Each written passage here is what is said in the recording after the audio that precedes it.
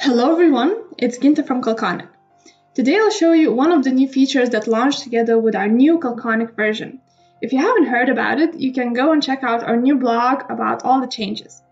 So the new feature that I'm talking to you about today was created for many of our users who encounter a problem to share their calculators across different accounts.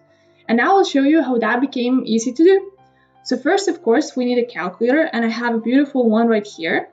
And if I want to add it to my other account or let someone else from my company use it as a template, I have to make it shareable.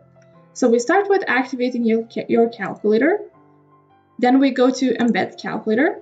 And if you want to add it to a whitelist, you also do that here. And then you press on Next. And here we see the 4 different options to embed your calculator. So that's Standard, Lightbox, iframe, and Share. We press on Share.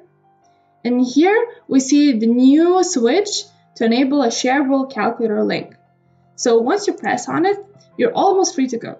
So when you turn it on, you're free to share any of your calculator among your accounts, colleagues, or even with your website visitors.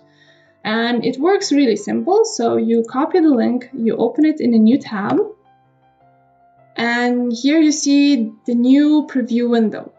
And in order to use our calculator, now a visitor only needs to press the Add to My Account button, and the calculator will automatically be copied to his editor. So whether it's his account or if he doesn't have an account, he has to sign up. And now using this feature, all of our calculators that are presented in our blog, like this one, can also be used as templates straight from there. So you choose the calculator that you like, and you press on this button, use this calculator template, and you will see the same preview window that I showed you before. So voila! I hope you enjoyed this short tutorial, and till next time!